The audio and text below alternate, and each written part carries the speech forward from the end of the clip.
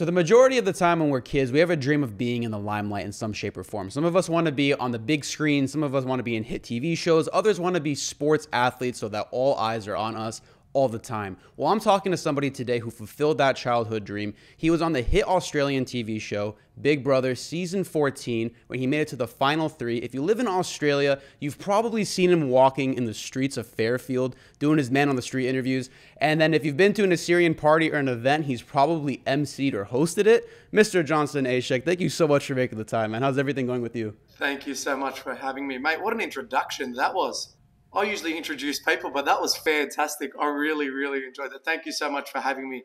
I'm glad you reached out, and I think this is the definition of Mr. Worldwide over here. So I'm glad that we are, although in different continents, we're reaching out and keeping us real. Absolutely. And that's actually one thing that I want to touch upon in our conversation today. So just to set the expectations for the audience, what I want to do first is I'm going to talk about the bit of your life and then transitioning to your biggest influences and then how it was having millions of eyeballs on you per day whenever your TV show was airing, and then transitioning from social media into then talking about Assyrians to the American communities versus the Australian Assyrians to see if the problems that we're facing in those regions of the world are the same, if all our problems are cultural or regional specific. So I'm interested in the Assyrian life and the communities over there, down under in the world where you're at. So first of all, you're currently 28 years old, I believe. I am. And so when the TV show started, you must have been 25, 26 years old, if I'm correct, that timeline between recording and then getting the show published on air. You're a young man at that time. Having a lot of eyeballs on you is a very scary thing. Millions of eyeballs on you per week.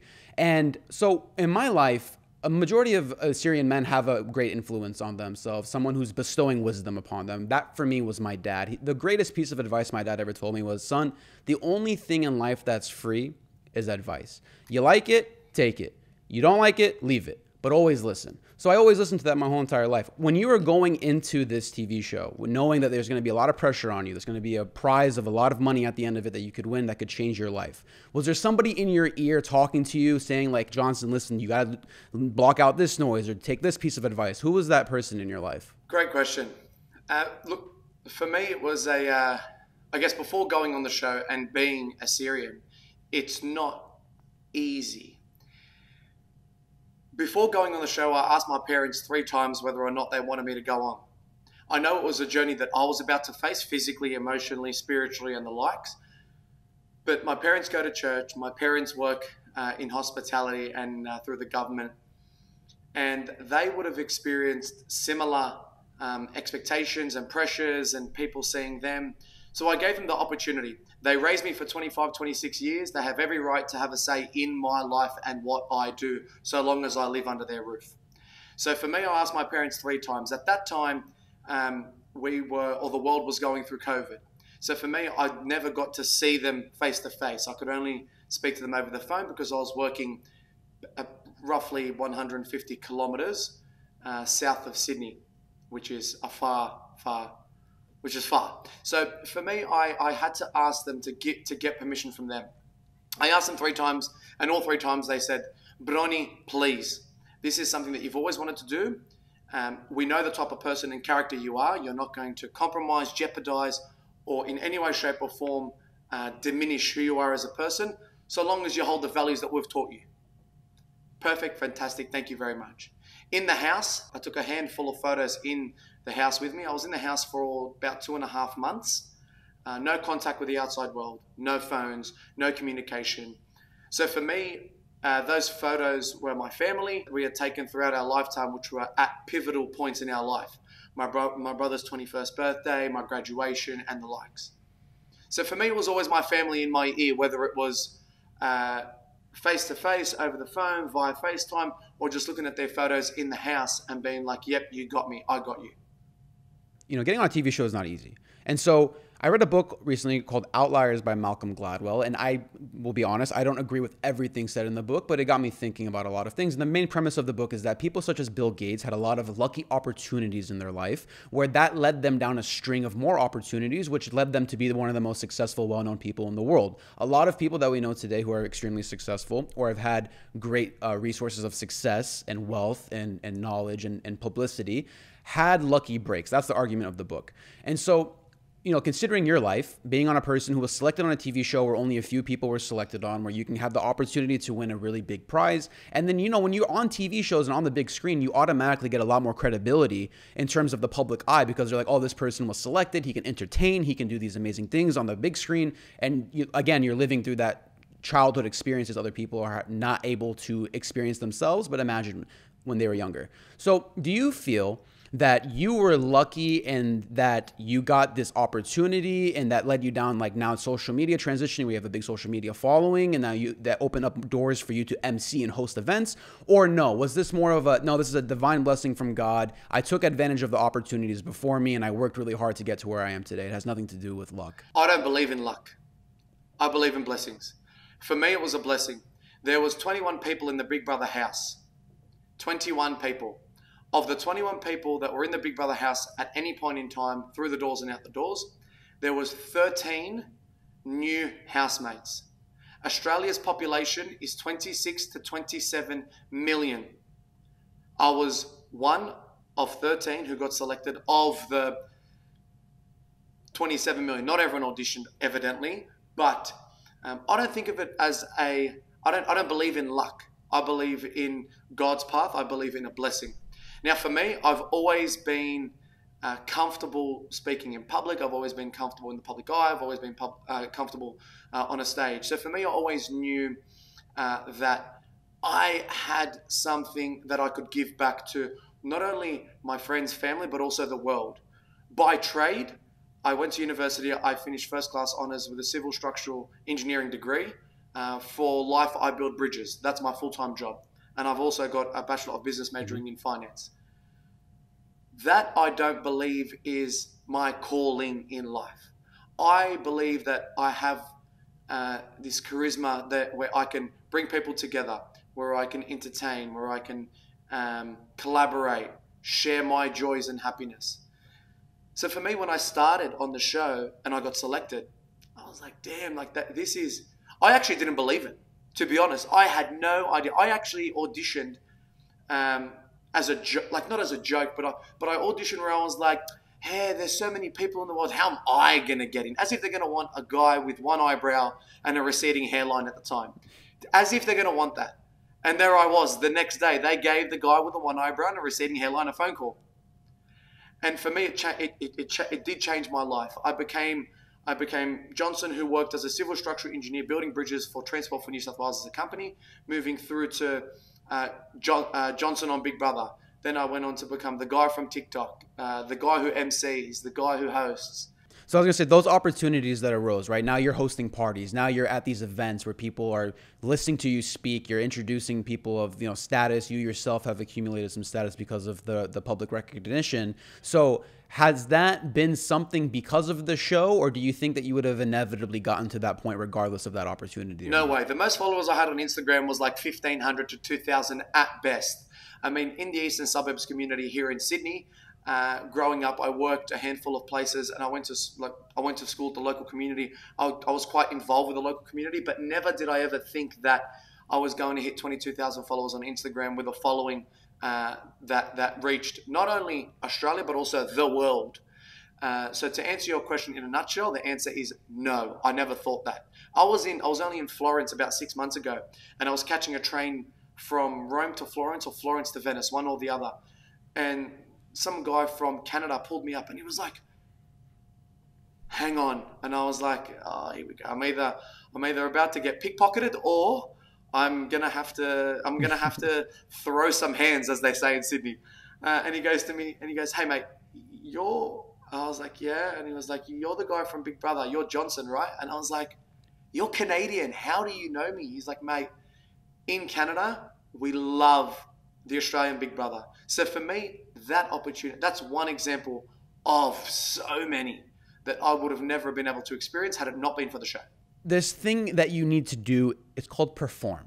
You need to perform because if you're entertaining, they don't vote you off the show. If you're entertaining, they keep you longer. If you're entertaining, you gain a following. There's so many benefits of being entertaining. If you're a boring character with no good backstory, with nothing to fight for, you're most likely going to get booted off the show early on. That's not just in Big Brother. That's in the majority of reality TV shows. So was there a pressure on you to perform at a high level, also a bit of theatrics where you need to be a little bit more explosive and making sure that, the TV show needs to have a reason to keep me on, and then also keeping your eye on the prize and performing and doing the challenges correctly, and also making sure you don't step on the wrong people's toes? There's a lot of strategy that people don't understand. It's just like, oh no, this person is acting in accordance to how the show is supposed to be. But in your mind, you're like, no, I'm trying to win and also make sure I don't get kicked off the show. How much strategy are you keeping in mind when you're on these TV shows? Or are you just being yourself, pretending there's no cameras around? Before walking into the Big Brother house, one of the producers, so we were isolated for 10 days during COVID. We were isolated for 10 days before walking into the Big Brother house. Before walking into the house, they sat you down. They were like, okay, who is Johnson? And I was like, I'm really nervous. What do I talk about? I'm actually a really cool person, but how do I explain myself to someone who doesn't know me? And I answered, I'm an engineer. I'm smart. Sometimes I'm funny. And I got really nervous. And I was like, hang on, I'm just going to relax and be me. Before walking into the house, I gave myself 3 objectives to achieve. And we had to write them down before walking in there. My first one was not to compromise who I was as a person. Not to compromise who my belief systems were as a person. My parents taught me loyalty, I was loyal. My parents told me, or my family and the people around me taught me to be authentic and to be yourself and to show emotion, which is the sort of person I am, if you know me. I mean, I'm quite expressive with my facial expressions and my change of tone. That's the sort of person I am. So theatrics, the expectation on the show to keep, to be in there, to play the game. The way I like to explain it is, this is very similar to Survivor. So the style of the Australian Big Brother has shifted to a Survivor style, whereby the Survivor show, you go in there, you play games, or you have challenges, you win the challenge, you verse each other, you nominate, you create alliances, and you kick people off the show. When you make it to the end, like I did, Australia votes. In that style, unfortunately, at the time, I wasn't as physically apt or as strong or as fit or as... I couldn't hold myself up for 3 hours like the other guys. So I worked on my biggest strength, which was my personality and my ability to strategize. That was very clear from the get-go, I think. People knew that I wasn't going to be a threat physically in the house, but strategically and being able to play the game, that was my strength. Theatrics and putting it on, as they say, you're putting it on. In Aussie terms, we say, bro, you're putting it on, put it on, which is putting it on. To summarize it for you, no. Every emotion I felt in the house was raw. Every emotion that you saw was raw. Every tear, every rage, every argument and disagreement that I had, that was raw, because that is me to a T. So those who know me can absolutely stand next to me hand on heart and say that is exactly who Johnson is. Like, you're there to entertain. You are there to entertain. And unfortunately, if you don't entertain, you don't get camera time. And me being who I was got camera time naturally because of the person who I was. How hard did you take the loss? Was it something that ate away at you after, you went home, you sat in bed that night, and then you looked into the photo camera on your phone, looking at the memories, man, what could have been? Or was it something like, you know what, I'm just going to find something else that fills this void that I was in this house for like over 2 months, and we're going to move on. It's not going to bother me. How'd you take it? I'm not going to sit here and pretend like it didn't bother me. It bothered me for about a year after the finale. And being a Middle Eastern Assyrian man, we don't deal with emotion. We're taught, do not deal with emotion, put it to the side and move on through life. We don't talk about how we feel. Unfortunately, that's the stigma. I went back to work the week after the loss, and I never had time to sit back and really pull apart what this had done to me. I really just let it sit on the back burner for the first 6 months until really Christmas of 2022, where I really started to work on myself and say, hey, look, again, in the similar way that God gave you this opportunity to be on Big Brother, He gave you the same opportunity to win, And it's in his writings, it's in his book for you to come second. It's not in his script for you to win, because you're going to win in other avenues. That was a philosophy that I had in my head. And that's what pushed me to get out of that rut. It was so difficult, because the person who had won, Reggie, beautiful person, right, actually sat opposite me before the show, and she looked at me and she goes, Johnson, I don't know how to tell you this.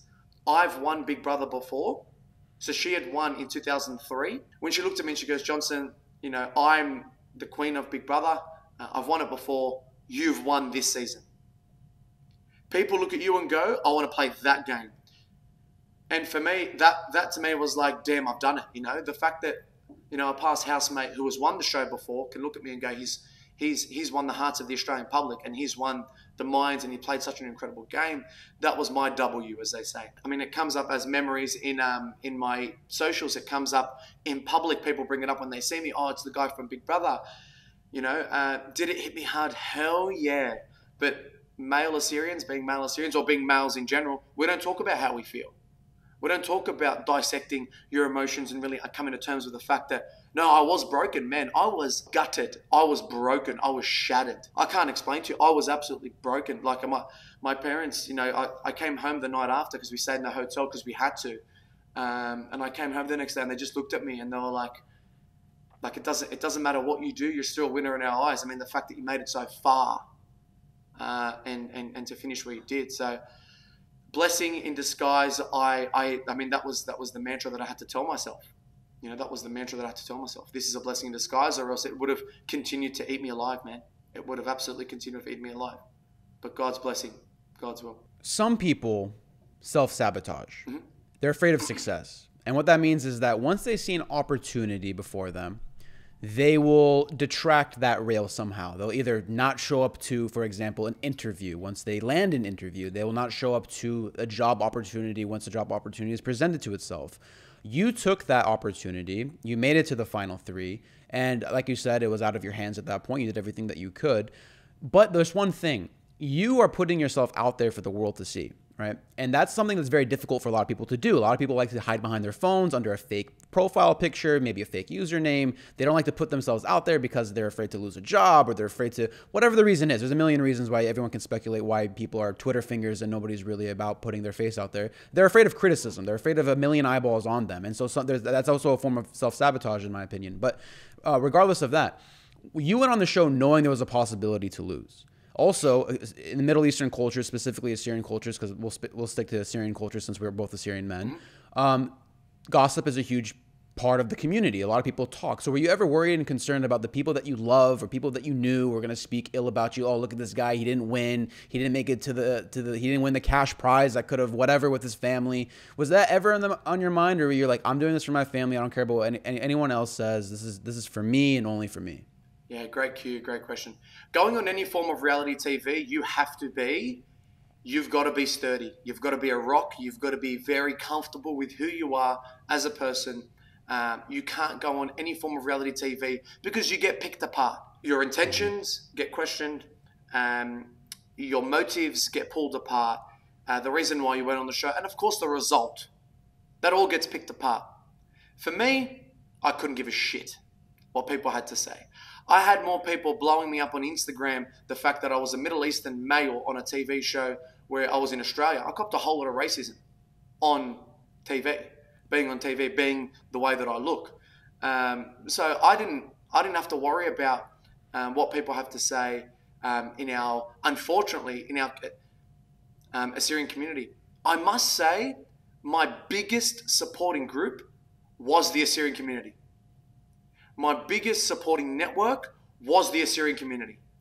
The biggest, team that I had supporting me, aside from my family and close friends, was the Assyrian community. So I actually can't say anything bad about the Assyrian community. They were there for me the whole time. It was the others that love to see someone who looks like me fail, someone who looks like me not do well, someone who looks like me say and do what I said or cry. So for me, I put all that behind me and just said, hey, look, I've got to focus on what's important for me. This is 250,000 tax-free Australian dollars. Half of it was going to my brother, which is important to me because if I win, he wins, and when we win as a family, we've got to share. That's something that I've been taught. So I mean, for me, it would have been 125,000 to my brother, the same. But that's what I wanted to achieve. That's what I wanted. I wanted that W. And what people had to say, bro, that was unfortunately what people had to say. That was next to what. Or as low as the belly of a snake. I couldn't care what they had to say. What you said about the Assyrian community is absolutely 100% true. I would not be talking to you today if I did not have the support of my own community. They're the reason why I've made it so far as well. So I completely understand that sentiment. I fully agree with you. That's the beautiful thing about being Assyrian. Yeah. But transitioning a bit. So you actually mentioned something that I wanted to talk about. You said that you experienced a bout of racism, and on your Man in the Street videos, you actually have some questions where you go up to strangers in Fairfield and you ask them, is Australia racist? Have you experienced racism? You actually ask this question publicly before to strangers on the street. And so it sounds like Australia has a racism problem, but to be completely honest with you, in America, I've never experienced racism once or discrimination once in my entire life. And I happen to live in a place where it's very diverse. But, you know, back in the day, it used to not be. There used to not be people that look like me here. That's why I think America is the greatest country in the world, because even with all of the things that you hear in the news and the propaganda on the social media and all these things, you don't experience it anecdotally. And so I just wanted to share that sentiment with you about being an American, Assyrian, and where I live today. But can you tell me what you mean exactly about racism? Why do you ask these questions? Is Australia a racist country? Can you dive into deep on that for me? Yeah. So, look, Australia was settled. So prior to the British or the English coming to this country and or recognizing it as a state without occupation, effectively, which is the term terra nullius that we use. Before occupation, there was the indigenous Aboriginals, and similar to us Assyrians, who are indigenous to portions of the Middle East, there is a level of respect that Assyrian indigenous people must have to the Aboriginal Australian Indigenous. For me, it's important that I raise this topic because I live in a suburb or in a city where it is quite dominated by Anglo-Saxons, by typically white Australians. And in this city or in this suburb, no one actually, well, there's not many people that look like me. So growing up, going to school, I was the Arab. Going to school, there were jokes about bombs. There was jokes about guns. Now, whether you like it, whether it's a joke or it's not, it's still racist. You're parting or you're being partial towards a person based on their race. So whether it's direct or indirect, whether it's malicious or joking, there are forms of racism. A perfect example, there was, would have been 15 to 20 years ago, in South Sydney, or in south of Sydney, there was what was known then as the Cronulla riots. Cronulla is another city or another suburb that is heavily dominated with Anglo-Saxons, and unfortunately, there was a difference in opinion on how some male or female was treated by another form of a Lebanese member in the community. Now, I'm talking racism for Assyrians. I'm talking racism across the board. There was a huge divide at that time, 15 to 20 years ago, where there was fist fights, cars being blown up, cars being trod on, police officers being bashed because of race. So when we talk about Australia being a racist country, when people say to me, no, Australia's not a racist country, you may not have experienced racism, but you look back at our history and you can't say that Australia to date is not a racist country. And I want to talk about, you have the American Indians, and I don't know too much about the American Indians and their history in America, but that's something that I'm not too familiar with. But it'll be interesting for you to ask people of Indigenous nature to your country and to see what their perspective would be. Because for me, we've just gone through the yes/no referendum, the voice vote, and the majority of Australians voted no to this referendum, whereby the Indigenous Australians were going to have a voice in Parliament. 65% of Australians said no. If you look at my poll on Instagram, 60+% said no. What is it? Is it a lack of information? What is it? What is still causing this divide? Is there a divide? In my eyes, yes, there is. I experienced racism on the show. I experienced racism now in Australia. It's definitely a lot more settled. It's definitely a lot more multicultural. Australia is a beautiful country. This is my land. This is my home. I was born in this country. I was bred in this country. This is my country. And when people say to me, go back to where you came from, bro, this is where I was born and bred, and my background and my culture is Assyrian. So Australia being Australia, man, if you take a look at the most recent Australian census, you'll look at the different types of religions, you'll look at the different types of cultures in this country. It's definitely moving away from the white Australia policy that we once had. You touched about being born and raised in Australia, and you're an Australian. How would your life be shaped differently if you were, let's say, your parents decided to go to America or London or Canada instead of the heavily populated areas of Australia? Those are the other diaspora locations in which Assyrians are heavily populated in. So what happened if you were moving in those directions instead of where you were born and raised? I probably wouldn't be using the word mate as frequently. It would probably be lad. Right. Lad. Or dude, I don't know what they use in the States, yeah. or the UK. Right, but I don't think my path would be too different because your home is where you're brought up, right? Your home is who you are, and I mean, credit to mum and dad, Sargon and Janet. They've built a home where respect, I think, regardless of where we ended up, would have been the same. Had my path been different, probably. They say you're a byproduct of your surroundings. I'm a byproduct of my direct surroundings in my house, right? It may have been different. Say I would have been brought up in Melbourne or Tennessee or London or what have you. But I do think it's quite heavily concentrated and reflected on your family home. Who are some negative and positive influences on your life besides your mom and dad? I know you're a very heavy family man. So your brother, you care for him. I know he has a very, sentimental backstory to him that you care greatly for him. And there was cancer struck the family, and that's why, it touches a special place in your heart. Your mom, your dad, you want to take care of them. Who outside of your family was someone in your life that you really appreciate their words of wisdom to you, or maybe even a bad influence that you were like, you know what? They laid the blueprint on life on what not to follow. Let me not follow that person's steps. Who are those good and bad influences? That's a great question. I'm going to start with the bad. I'm going to start with the bad and then move into the good, because the bad's always easy. The good's always hard because you've got to pipe them up. There was a couple of people in my life that I think, and unfortunately, with responsibility and with a stage and with a platform, you get jealousy. You get all forms of jealousy. And I'm sure you would be experiencing the same thing. I mean, you've got an incredible podcast. You've got an incredible platform that you use to spread the love and word of the Assyrian community.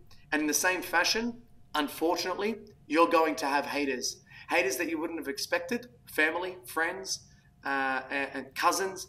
That happens. So there was a handful of people at my work that, because I'd taken time off and I went straight back to work, didn't want me to do well. Really wanted me to fail. Family, friends were supportive to my face, whether they weren't supportive to my face or not, and they were talking behind my back and saying all sorts of things. I don't doubt it. I don't doubt they weren't, or they were. I absolutely believe, I hope that they weren't, because I'm a person who tries to encourage and promote whatever it is that people want to do in their life. So I hope that they didn't. But I can almost guarantee they would have.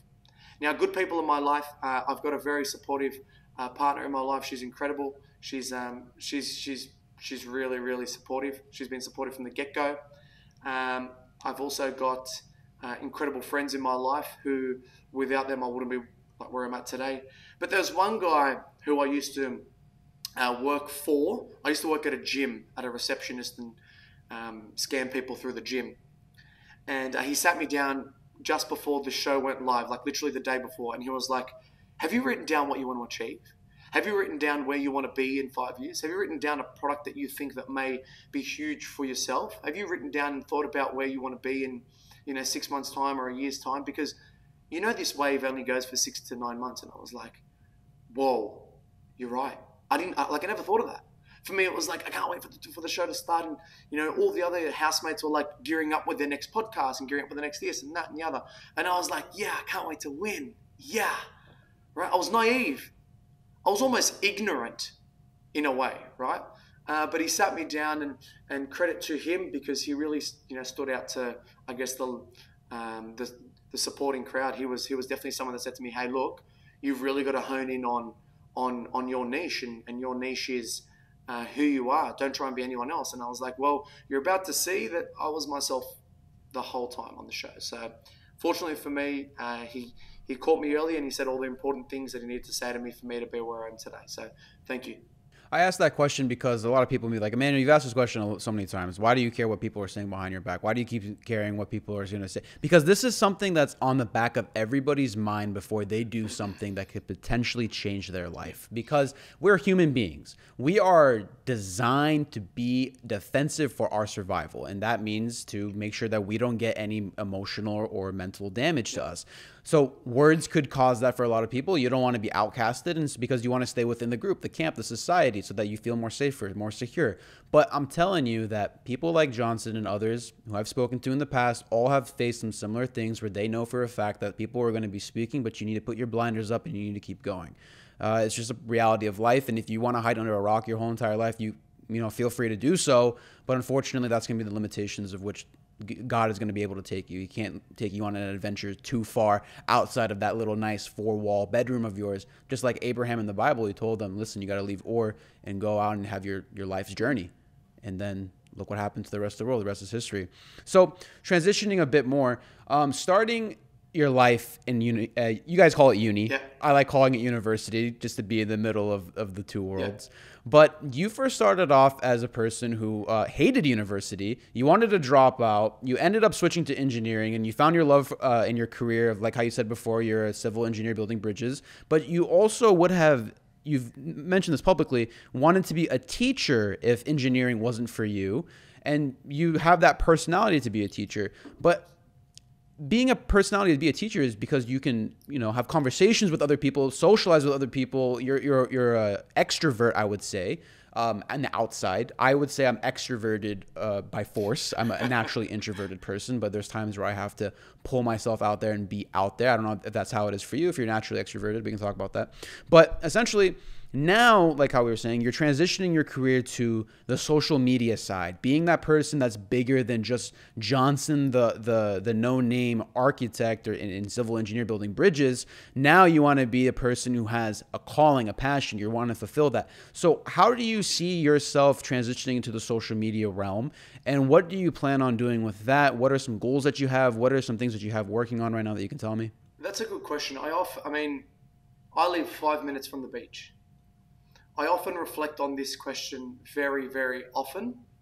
And 9 times out of 10, I end up thinking about something completely different.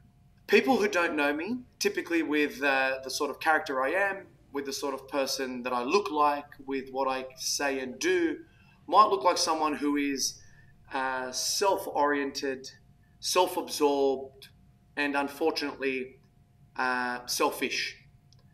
People who know me know I'm the complete opposite, and this is me being like real. Like I don't want to talk about. I'm not trying to, pump myself up. But those people who actually know me, I'm quite a giving person. So for me, my calling in life is to give back. And in the construction industry or in the civil engineering industry, it's very hard to give back, and it's hard to.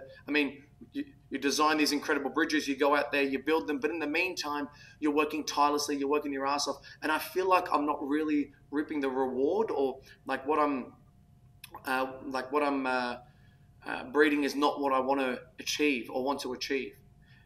Where I feel like teaching from the get-go, I started with law. I started with law at University of New South Wales, and I hated it. I was like, Dad, Mom, I'm not made for university. I did so well at school. What do I do now? No, I'm gonna go be a builder with my brother. I'm gonna go labour. I was labouring at the time. I was like, man, I can't do this. But Dad was like, man, chill out, relax. Just chill out. Take a deep breath. What are you good at? What are you good at? Well, I was like, Dad, I'm great at this. I'm going to move into something that you might enjoy. So I moved into engineering and business, and I loved it. Smashed it out of the park, and I do what I do now. But for me, I still feel like I need to give back.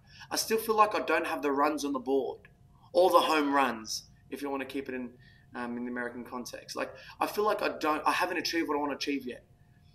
That's a personal issue that I have because I keep myself to account and I challenge myself every day. You know, I want $1, I want two. I want to help this person, I want to help that person. That's the sort of person I am. And I feel like if I do go into teaching or I do move into a form of teaching, I might be like, okay, cool, I've done that, what's next? And so I feel as though that I'm reaping that benefit from my social media. And I actually reflected on that about 2 to 3 weeks ago, where I was like, okay, I may not be sitting in front of a classroom and teaching calculus, or I may not be, in a lecture teaching structural design for engineers and architects. But instead, I'm teaching the world who I am, where we came from, what we do, our history. To me, that is one of the biggest teachings that I can give back. So I actually found... Do you think that could be a dead end? Yeah, absolutely it can be a dead end, particularly with the saturated market. You feel like you may not be able to do so. But I think with the way that I've carried out my life, I think regardless of what I do, I'll get to a dead end. That's just the person I am. I might get to 3-4 years down the track and be like, okay, well, I need to explore. I need to get back on TV somehow, because I need to expand the audience again. I need to expand the audience again. I need to be more influential. Where does it end? And unfortunately, that's the sort of person I am. It's a blessing and a curse. But I started very small, and I started with teaching the people in my classroom who Assyrians were, putting the name out there, reminding Assyrians that we've actually got a plethora of very strong, switched on people who have the ability to communicate in an effective manner and do so respectfully without compromising their position, their beliefs. Dude, I have a best friend of mine. I taught him about Assyrians a few years ago. He was a white boy in the mountains of Utah, and now he teaches everybody else who Assyrians are on my behalf. Yeah. So I fully understand what you're saying in that regard. When it comes to public speaking and communication, as you just alluded to, that is a skill. It is a skill that is needed to either be tamed and redirected and, organize your thoughts and be able to go and give that presentation, that speech, that announcement in front of a group of people, because it's a scary thing that many people fear. Public speaking is one of the biggest phobias that Americans fear. I don't know about the rest of the world, but specifically in America, it is something that is one of the biggest fears. With you, were you ever afraid of public speaking? Were you ever that person that would have the shaky legs and the sweaty arms and going into the assignment stuttering and worried about what people are going to think and say about them? Or no, was it kind of more of a natural thing for you and it goes along with the personality that you have? Absolutely natural. Absolutely natural. It is, some people are blessed with artistic elements. Others can jump in an MMA ring and be beaten and bashed for five 5-minute rounds or 5 3-minute rounds. Others can fly planes. I think I was blessed with the charisma and the confidence to not be shaken or stirred in a public forum. Growing up, I did debating, mock trial, and public speaking through primary school from pretty much 10 years old. When I got to high school, I did debating and public speaking. I got to year 12, I was the school captain or the college captain when I was in year 12 of the senior year. Being someone who looked like me in a white school, in a white dominated school, that was weird, that was different, right?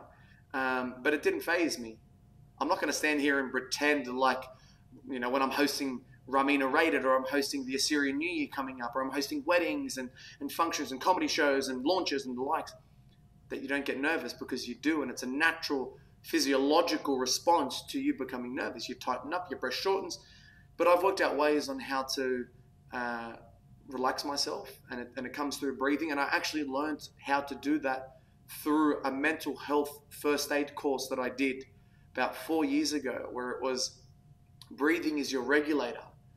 And on one extreme you have fight. You either fight the fight, or you fly and you fly away and you run. You either, it's fight versus flight, and your physiological response is regulated by your breathing. And for me, breathing is so important, particularly when I'm about to get up in front of 15, 20,000 people, let alone the Big Brother live finale where you walk out and, I mean, I posted a story the day of the finale, and it got almost 500,000 views on my Instagram story.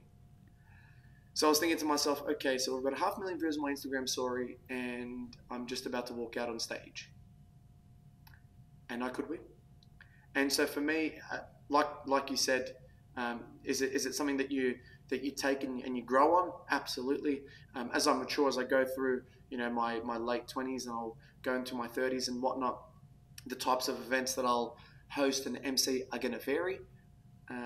But nonetheless, this is all natural. And I think that goes hand in hand with my initial answer where I said everything that you saw on Big Brother was all natural, was all real, was all me. A lot of people, when they see videos like this, they assume that, there's no fear whatsoever. There's no nervousness. There's a fine line between anxiety and excitement. And so when I'm having these conversations, I'm excited to have these conversations. When I have done 22 interviews, you're my 22nd one as of right now, I'm not nervous initially the same way that I would have been in my first one, but there's still that bit of excitement in me that kicks in right before the conversation starts. So a lot of people, I would argue, are more excited than they are anxious. I would say that you are not anxious. You're excited to be in front of these people, to talk in front of these people. You just need to organize your thoughts clearly and effectively and making sure you know what you're going to be coming into, essentially be prepared for what's ahead of you, and then all that anxiety goes away. So I think preparation is a big thing that goes with it.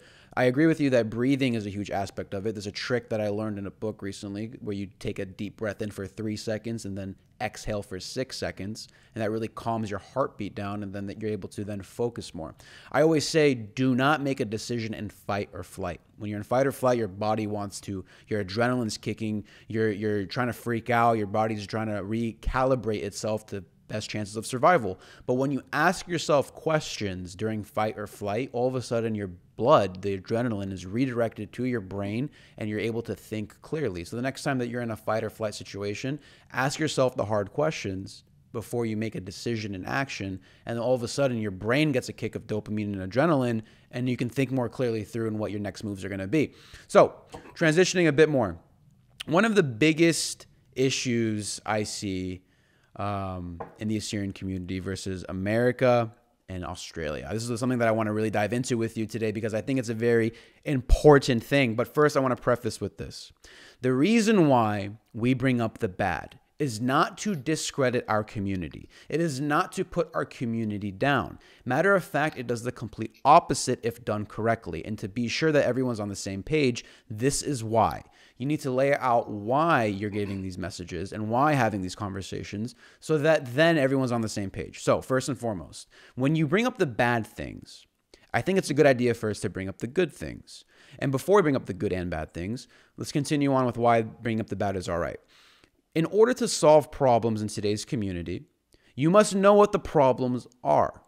And in order to know the problems are, you must dissect them, bring to light out, quote unquote, all the dirty laundry. Oh, Emmanuel, why are you bringing out all the dirty laundry? There was so much criticism for George Janko, Patrick Bet-David, Marmadi Emmanuel, and Vincent O'Shawn on the PBD podcast when they were on talking about Assyrian issues. Oh, why were they bringing out Assyrian issues? Why were they talking about them? Why were they airing out our dirty laundry? Listen, you can't come to a solution for a problem without first acknowledging that there is a problem in the first place. Some of the great things Assyrians do in today's community is that we are some of the best people to ever be a part of a community for. We keep our streets clean. We're the best neighbors. We're extremely hospitable. We're good for our communities in terms of services. In Arizona specifically, I can speak to, we have a highway cleanup crew where the Assyrians go and they volunteer their time, and then we clean up our communities from the trash and all of the gutters and highways and all of these things on the side streets. And then eventually one day we can get a road adopted and name it after us. In San Jose, there's roads I believe called Assyria Street and Mardenja Street. So we're good for our communities. We're clean people. We're hospitable. We help our people. We donate back to our Atra. There's a lot of amazing aspects in the Assyrian community, and one of the best things is the support. Yes, there are people that talk trash. Yes, there are people that don't do the best in terms of communicating how they truly feel, because that's not how we are born. We were raised in an Arab country where that is the complete opposite of which way we're supposed to present ourselves. But I will say, we have a very supportive community, especially if you're doing good things. there's amazing aspects of being part of an Assyrian community, and overall, I think that there's more good than bad. We just are bad at messaging and why we're messaging the bad things. So let's go through the bad things, okay? With that said, I want to dive in specifically with relationships first. Is it hard for men in Australia, Syrian men specifically, to find a spouse out there who is also Assyrian, or no? Is it more relatively easy? No, we don't live in bushland. We have churches. There's a plethora. There's quite an astounding number of Assyrians in the community. We have, particularly in Sydney, and I've been to Melbourne a couple times, and I've seen the community in Melbourne, but Sydney definitely sets the tone.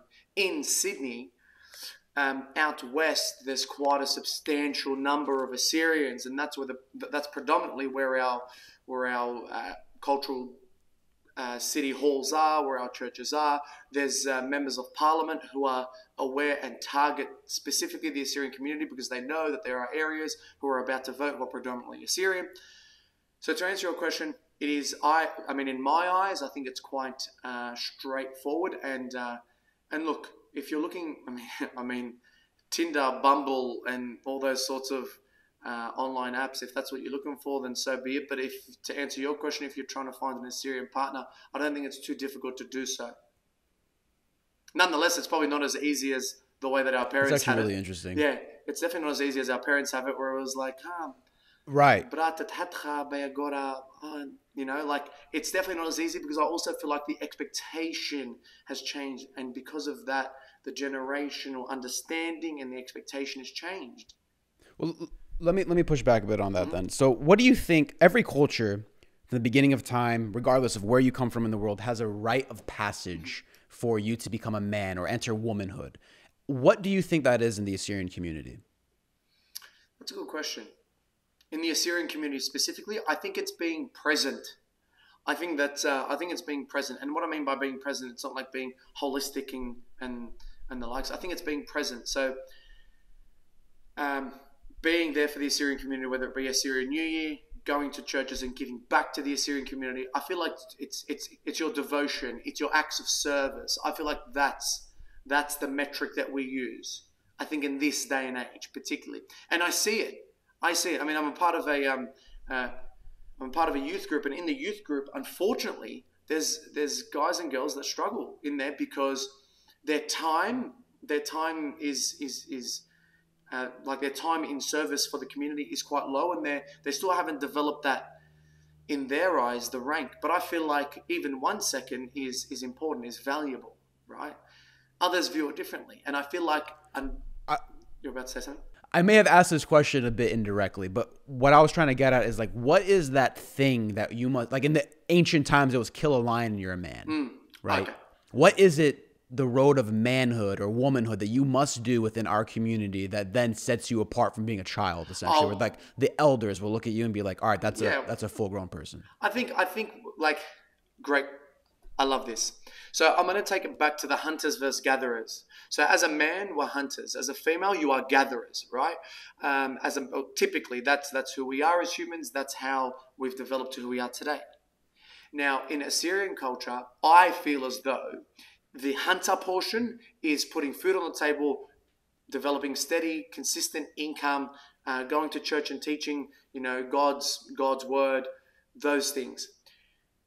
In who we are today, if you're not a dentist, if you're not a doctor, if you're not a politician, if you're not an engineer, if you're not a lawyer, if you're not a prestigious member of the community, or if your career doesn't entail something that went to university, unfortunately, still we have the stigma of you haven't completed what you need to complete. And as a female, I think it's I can't speak for the females in the room, but I'd probably see it as something similar, to be honest. I'd actually, I think in this day and age, women and females have the same expectations, where they go out there, they go to university, and they achieve those incredible goals. And so they should. But in saying so, it's also the objective, or the goal is also to procreate. because they're able to do so.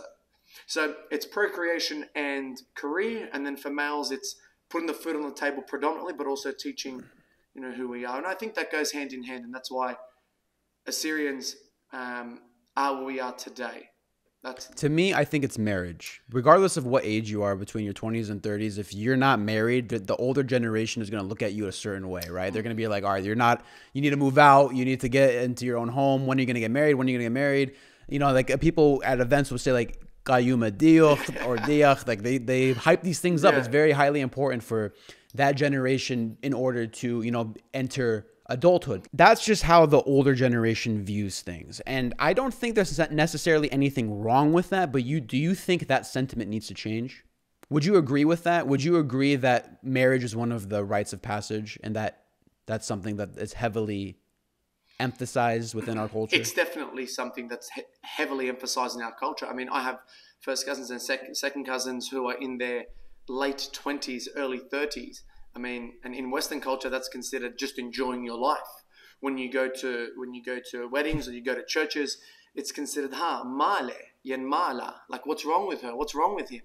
It comes from a good family. But no, you're 100%. You are right when you say that. If there's some person that's not married or they're not finding that one person in their life, then that's their tick of approval with the family and the community. Is it the be all and end all? No, I don't think so. I mean, in my eyes, I'm quite open and understanding. I don't think so. I've got aunties and uncles who are in their 50s who are on their own and who are amazing people. That doesn't take away the fact that they're able to provide and be incredible hunters as females or gatherers as men. Is it natural to find someone be monogamous and procreate? Probably. But am I okay with it? Yes. And that's what I'm trying to get to. That's exactly what I'm trying to get to. So what I'm trying to get to is this. In today's society, it is so much harder for a person to find someone to consider their significant other where they fully engage with. Like, it's so much harder than from our parents' generation age, as you so alluded to. It's like, as a child, you're like, oh, duh, mom and dad are both Assyrian. They got married. They had me. I'm Assyrian. It's as simple as that. But now, as you get older, you start to then... It's a more complex view on life. Your parents, as a child, you view them as a wise supporter. But then as you get older, your parents are then a dominating and judgmental figure in your life when they try to point you in the right direction. So views of points change. You become more rebellious as we get older, especially in our teenage years, where you're now understanding, oh, okay, maybe I don't want to marry an Assyrian person. Maybe there isn't an Assyrian person there for me. And then that's the way that society has drifted us, especially in America. I can't speak for Australia. That's why I'm asking you, but I'm talking specifically for America. So it's, oh, I don't want to listen to mom and dad anymore. I'll marry who I want to, when I want to, the way that I see fit, which to my perspective, that's the way that I handle it. I say I'm going to handle it the way that I want to. Don't interfere with my life. But there is kind of a nice thing about it where it's back in a generation where it was, oh, she's Assyrian, I'm Assyrian. It works for both of us. Let's get married, continue this thing going, have a great time on the way there. But you choose a person that it makes sense for. So what I'm trying to get to mainly is the people in today's America, the Assyrian people, I've noticed that they are struggling greatly with finding a significant other who's also Assyrian. Is that the case in Australia or no? I don't think so. I mean, no, I don't think so. I think the expectations have changed, and you hit the nail on the head. You absolutely hit the nail on the head when you said that, mum's Assyrian, dad's Assyrian, I'm Assyrian. 1 + 1 = 2. It's easy. I'll be honest with you. Facebook, Instagram, TikTok, Snapchat, YouTube, all these social media divisive mechanisms are there for very, very great reasons and purposes, like we are having this discussion right now. But also they set unrealistic and unreasonable expectations for potentially someone who's seeing it for the first time. I mean, we look at.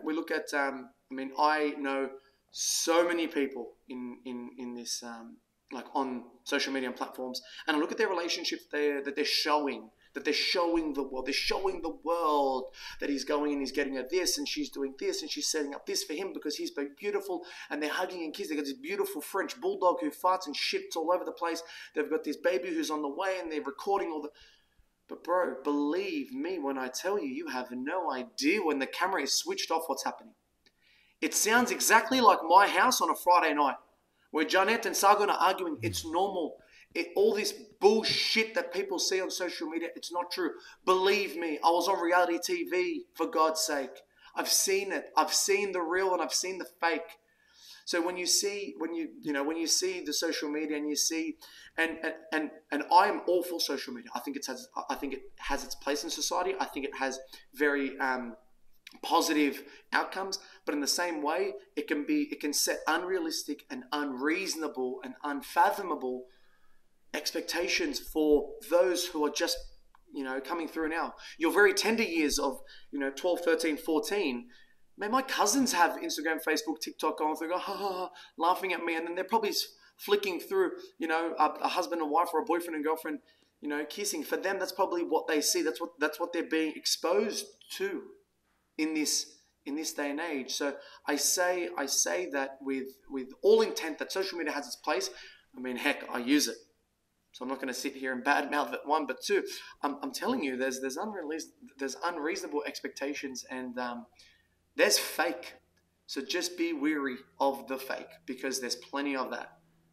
So I understand what your perspective is, and that actually answers my question pretty well. So in Australia, it's not really a problem, but in America, I greatly do think and see that it is a problem. We have something called the American, it's the Assyrian Youth Conference, where it's no longer American, really. We have people from Iraq, we have people from Canada coming, and so I believe some people from Australia even came a few times, and it's a beautiful thing. People from all over America come into one area for a full week, and we have a religious, spiritual getaway, you could say, a conference, a true conference, where there's Bible study in the mornings, prayers in the mornings, youth events. Everyone from all across the world, Assyrians, come together. We have a great time, and everyone's the same age. We all dress nice, sharp.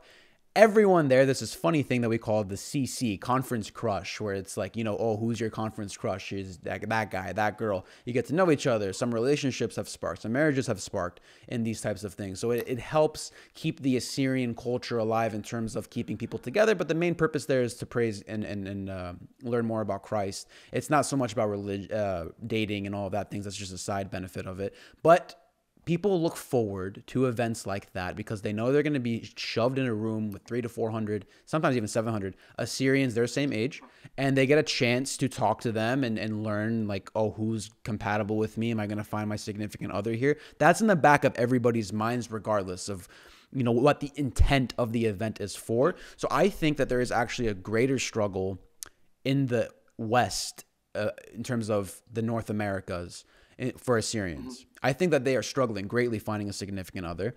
I think that the selection of people that they have to choose from is greatly smaller than, and America is so big. It's so big. I don't think people understand how big America is. Roughly in Arizona, there was a consensus done where it was around 20 to 30,000 Assyrians live here, I believe. And in America itself, there's like 500,000, if that, estimated Assyrians, which in America, there's 350 million people in America. So we're not even like a percentage of the population. So if you by statistically finding your significant other, it's not going to happen if you're being purely off statistics, because we're so spread apart because of how many other people are around us. And so you get watered down over time. And I'm not saying that that's necessarily a bad thing if you marry someone outside of the Assyrian culture. Sometimes it just doesn't happen. In the Middle East, back before Assyrians were, exiled from their homelands, people were marrying other people, Arabs. My mom's half Jordanian, half Assyrian. I'm part Armenian. I have Armenian blood in me. I have Jordanian blood in me. I like to call myself a Middle Eastern mutt. So it was a normal thing even back then, So I don't necessarily think it was a horrible thing that, to marry a non-Assyrian. I do think it's an important thing to continue with our populations. That's why I bring it up. I think that's a issue Americans are having. I'm very glad to hear that Australian Assyrians are not having this issue. Maybe we should all visit Australia once a year or something to, find our significant other for those of us that are struggling. But I want to get your perspective on something else. What are some impactful activities the Assyrians in Australia are doing in their communities? What can you tell me about that right now? What we do and where we do it is based off the church community. I take it back to something that one of my friends who runs his own business, drumming and doing the Zorna. His name's Ashur Kings. They do the entertainment. And he said something to me. He goes, bro, I really, his name's Manny. He's an incredible guy. One of my mentors. I've spoken to him. I like him a lot. Yeah, he's a really good guy. Manny and I go way back. And he said to me, he goes, bro, like, what do you think, like, draws us in all together? I was like, bro, whether you're A, you're B, you're C, you're D, I think for us, we just love music. We love to dance. We love, we enjoy entertainment. And I really, it makes me happy when I see entertainers, singers, performers come to Australia, come to Sydney, because it doesn't matter who you are, where you came from, you're going. You want to see this person. You want to see that person. And I think that that's important to keep us going, because you're going to come across an Assyrian male. You're going to come across an Assyrian female on table 22 who's wearing a red dress or is wearing a black tie that you like. That's one. Two, the other thing is, hand in hand with entertainment is our faith, which is what brings us closer together. Fortunately, some churches here and some communities here have small chapels, if you like, out in the bush. So it might be a monthly thing or a quarterly thing where everyone jumps on a bus and you head over to one of the churches and we have a picnic day. About 2 months ago, we had one of the biggest stall events. It was huge. We had jumping castles, we had stalls, we had food, we had drone shots, we had everything. It was incredible, right? And it brought all the Assyrians together. Look, the Assyrians in Australia are doing Bible studies. Our church started off with 4 or 5 people in this Bible studies group 3 years ago, and now there's over 70 or 80 every Friday night. Man, it's so incredible Beautiful. To see. So it comes back to your faith. We have events like gala days where it's just picnics and stalls, and it's Assyrian groups and businesses and communities, and we're supporting each other. We have comedy events. We have singers that come out. We have the Assyrian We have the Assyrian New Year's, which is also coming up. So we do things. Do I think we do enough? Yes-ish. Can we do more? Absolutely. So yeah, I think the Assyrians are doing a good job. Can we do better? Yes. Am I responsible for it? Yes. How can you do better? Look, I'm starting very, very. I don't want to say small, because not really. I guess my first comedy gig was I started with Romina Rated, and I don't think that was small. I mean, Romina is an incredible, talented woman who really draws in all types of Middle Eastern cultures together. And when she came here, bro, we planned to do 4 shows or 5 shows. We ended up doing 7 shows, right? Purely based off the number of people that wanted to come to the show. Demand. People just wanted to see her. And that's an example of what we do. And I think the way that I'm responsible for it, not only am I responsible for it by being present and showing myself and being supportive as a host, but also, or as a host, as an MC, but also as an act, putting myself out there. Man, when I did Romina Rated, Romina said to me, Johnson, I can't believe you haven't done your own comedy gig yourself. She goes, I'm so surprised. She goes, I only met Romina for the first time, was the first day. We meshed instantly, and I'm hosting her show. I've got a 20-minute segment at the start of her show before she comes on, and I've got to make people laugh and loosen up before they start. And I think I did a fantastic job at it. But yeah, I think I'm responsible for it in participating, in being there, being present, but also sharing it on my socials. Why haven't you started your own comedy show or something of that form? Good question.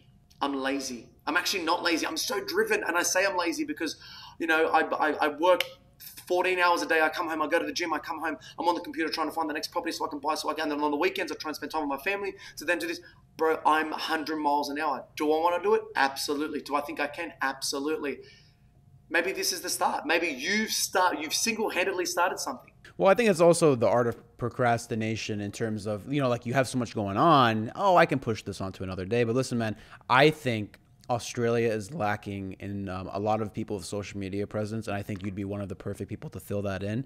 And I would begrudgingly advocate for you to start, especially with all the resources that you have at your disposal and the tight-knit community that you have. I think that your voice is important on that side of the world, and you should absolutely start small if that's all you can take care of, and then move your way up when you can, because I think that you would be a success in doing so, and also the community would be behind you if you did. Aziza, bro, I appreciate that so much. I think that's what I needed. Honestly, I think that's what I needed. I think aside from the fact that you just sit, like not just sit, you sit and you ask the hard-hitting questions, you're also quite motivating. And I don't think that people understand how motivating that one comment actually might be. I appreciate that. And I try to, as much as I possibly can, to bring up people within our community, because I think it's more important to bring people up regardless of what they're doing. Some people think that they're going to take the piece of the pie from you, right? But if you're really, truly that good, you never have to fear about people taking the piece of the pie from you. That's something that we have to work as a people as well, is that we have a very limited mindset in terms of who's allowed to succeed within our community and who's allowed not to succeed. Yeah. So I'll prop everybody up, because the true winners will win just because they'll speak for themselves. And I'm not afraid to let someone outshine me. That means that they deserve the spot better than I do. But just to wrap things up a bit, why do you think there's an uptick in the amount of Assyrian social content creators? Is the market becoming saturated, or do we not have enough? We never have enough. Why put a limit to the amount of exposure and content creation for the Assyrian community? Saturation is I mean, you said it right. I mean, yes, it could be saturated, but at the same time, why not? Like, I might have a follower that you don't have, and you'll have a follower that I don't have. So if I don't share it, I've lost the opportunity to share that information with somebody, right? I've got a group of friends. You have a group of friends. I don't think that there is enough. Like, I think the Assyrian content creators do an incredible job. And I think that there needs to be more out there. And I'm with you when I say, when I want to promote and encourage every Assyrian to get out there and promote. I mean, whether you're a content creator or not, I mean, just get out there and spread the word of Assyrians. However, I still think that there's room to grow. I mean, you look at I have a couple friends who are not Assyrian. I have a handful of friends who are not Assyrian, but who are incredible content creators, who are Lebanese, who are Egyptian, who are Syrian, and they're incredible. And they didn't stop themselves from, growing or achieving what they wanted to achieve just because there's another one in Melbourne, or there's another one in Victoria, or there's another one in Queensland. It doesn't, no, that shouldn't. Exactly like you said, if you're your own destiny, and if you're going to succeed, you are, because of who you are, what you say, and what you do, because you're talented and you can do it. So no, I don't think it's saturated. Will it get saturated? Probably. I think there's so much more room to grow. So much more room. And I think that I'm a little bit. I'm encouraging of it, and I think that particularly in Australia, I agree with you. There's not many, if any. I mean, I've got one of my cousins. He's my own blood, Naramsan, who does all the mashups. He's incredible. He's done mashups with. He's amazing. He's amazing. Yeah. I've reached out to him. We've spoken. I love with Juliana Gendo, Sonia Adisho. He's got Sonia Adisho. Yeah, they're amazing. He's got incredible mashups, right? And I think that not many people I think that we need to really push that out there. I mean, there was. He said something to me the other day, and he was like, "Bro, do you think that there'll be more of us now that I said, "Yeah, absolutely." I said, "I hope and I pray that more Assyrians go out there, particularly in Sydney and in Australia." What would you like to see for the Assyrians' future? What's something within the next 5 to 10 years do you think that Assyrians should be able to accomplish, or what should they aim to accomplish? I know and I fear the day that I'll never be able to see the Assyrians fully unite, fully go back to our hometown. And I made this joke to Ramina. Ramina made it at one of the comedy festivals. She was hilarious. She goes, imagine we all the Assyrians, with Julut Khomale, or Parra, or Yelchiat, or Sepe, or Kupale, we all go together to just Iraq or Syria or Iran or wherever from, just go, bro, this is it. This is us. I get quite emotional about it because, I mean, Assyrians don't have somewhere where we can absolutely go and govern and call it our own. And I pray and I have faith that one day that'll happen. I won't see it. I don't think I'll see it. What's stopping us? I think what's stopping us is a handful of things. I think what's encouraging, I'll start with the good stuff. The good stuff, I think it's people like you. I think it's people like George Jenko, Patrick Pitt David. I think it's people who have a platform and talk about the Assyrians and who are well spoken, who are able to speak their minds, who are calculated, who can evaluate, who can make decisions based off information that's logical and valuable to the progression. You know where I'm getting at.